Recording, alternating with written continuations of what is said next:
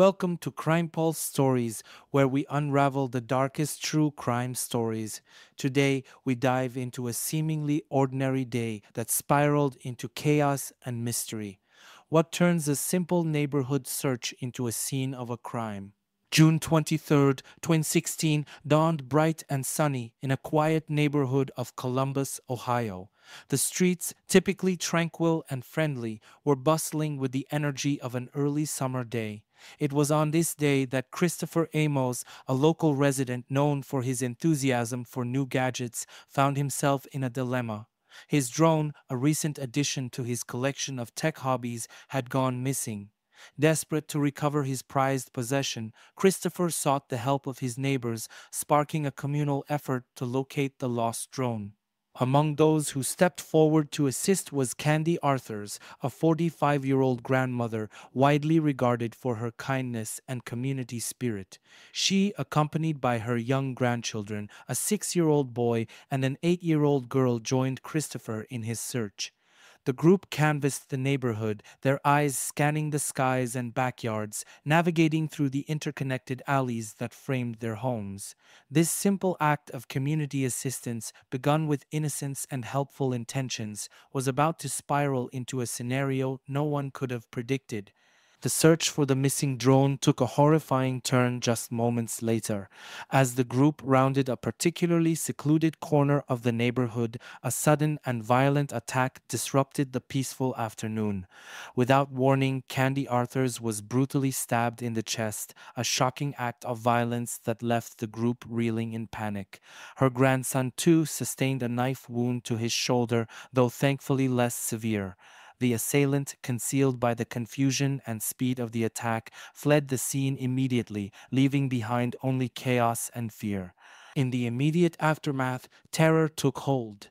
Candy, despite her severe injury, managed to lead the terrified children back towards their home, her steps growing increasingly labored.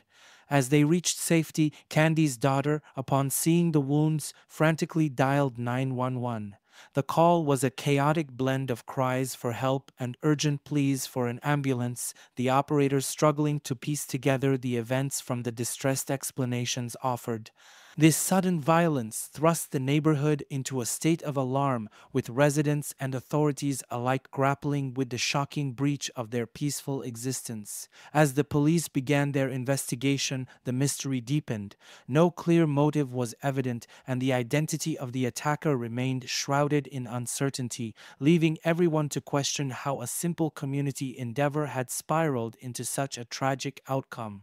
The police were quick to respond to the 911 call. Upon arrival, officers were greeted with a chaotic scene, a distressed family, and two injured individuals in urgent need of medical attention. The crime scene, a typically quiet alley now marked by signs of struggle, was immediately cordoned off. Forensic teams set to work, collecting evidence while detectives canvassed the neighborhood for witnesses and any surveillance footage that might have captured the incident. Each piece of evidence collected was meticulously tagged and recorded, aiming to piece together the sequence of events that led to this unexpected violence.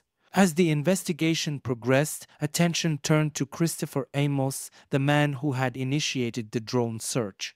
Detectives noted inconsistencies in his initial statements and his visible distress when questioned. To delve deeper, police arranged a formal interrogation, aiming to understand Christopher's actions and whereabouts during the attack. The interrogation room was set up meticulously, a cold, sparse space designed to heighten the psychological pressure. Christopher was brought in, seated across from two seasoned detectives ready to employ a mix of direct questioning and psychological tactics intended to unravel any deception. Suspicion around Christopher intensified. His recent proximity to the crime scene, coupled with the odd disappearance of his drone, which had prompted the search, made him a central figure in the detective's narrative. Rumors and half whispers among the community members also fueled this focus, painting him as a man under a shadow. The interrogation aimed to either corroborate his story with the facts or catch him in a lie that could lead to more serious implications.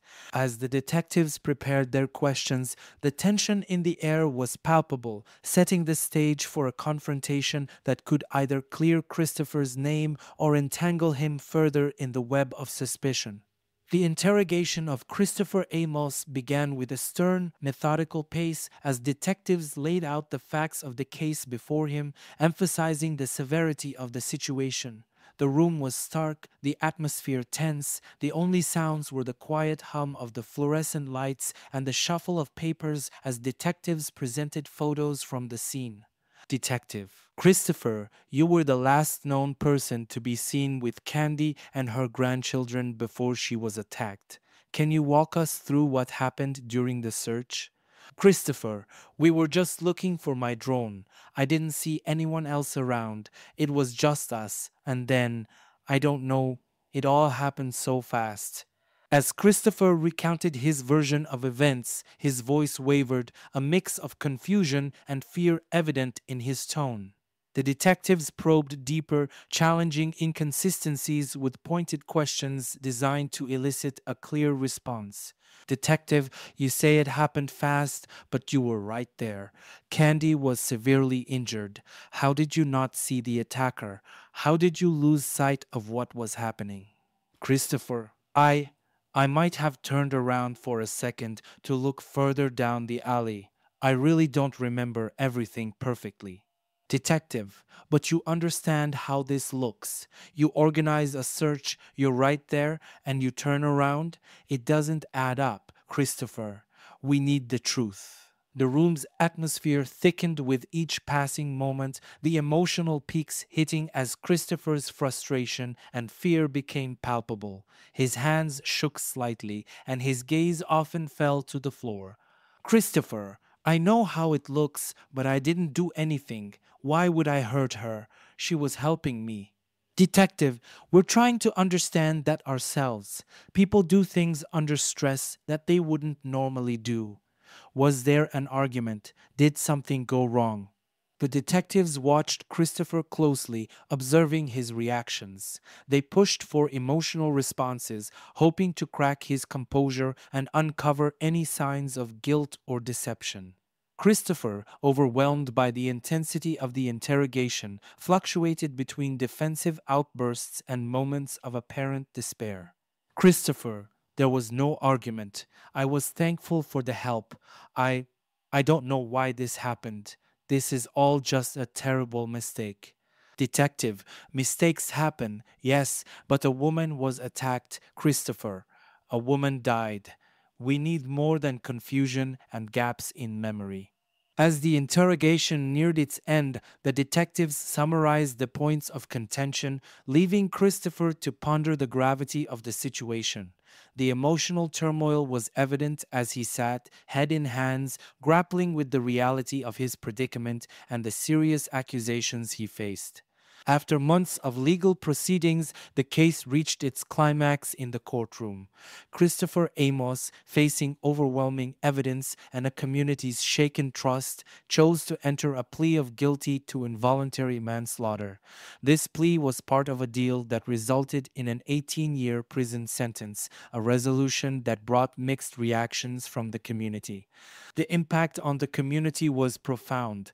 Candy Arthurs was remembered as a kind-hearted neighbor, her tragic death leaving a void. Residents grappled with a sense of betrayal and loss of security, prompting neighborhood watches and community meetings aimed at rebuilding the once trusted bonds.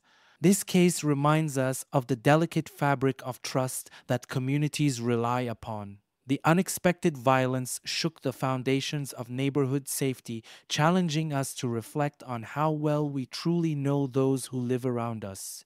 If this story moved you or made you think, please subscribe to our channel and share your thoughts in the comments below.